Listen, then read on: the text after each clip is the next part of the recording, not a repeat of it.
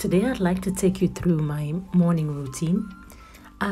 As you may know, I am currently 8 weeks postpartum, which means I had a baby 8 weeks ago. And so my morning routine has really been lacking, as you can understand. And so this morning I decided to take you through what my simplified morning routine is. And so after a hot cup of water with lemon juice, I am writing in my journal, and I mostly just write how I feel and what I'm grateful for, followed by one chapter of reading. And today I'm reading Today Matters by John Maxwell. After reading, I also do a little bit of breath work or meditation. And so here I just sit in silence. It's quite difficult to do that in silence as the kids were downstairs this morning. So I just breathe in and breathe out a couple of times.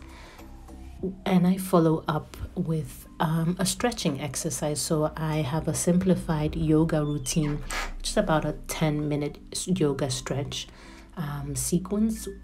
Because I'm 8 weeks postpartum, I'm not allowed to be working out, doing any intense workout. And so this yoga sequence is quite simple, and it helps me to stretch my body and also alleviate any pain and discomfort that I'm feeling.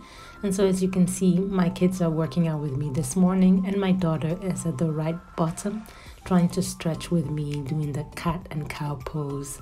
And so I will do that for a couple of minutes just to get my body warmed up a bit and stretched out to start my day.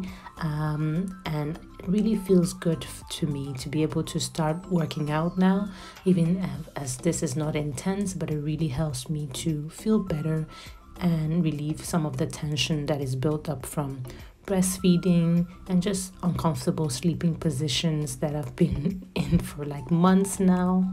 So I just do a few of these and really enjoy the fact that I'm able to do this in the morning before my daughter wakes up. Even though the house is quite busy at this time already, I'm able to stretch out and have a few moments to myself. So if you're able to just have a few moments to stretch out or do some light cardio movement, you will feel a lot better. I am sure about it.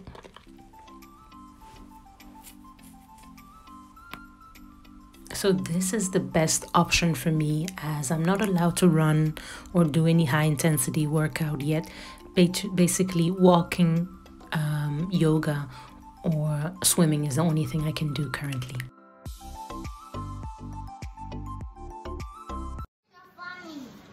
All right, that's it for today. See you next week. Bye.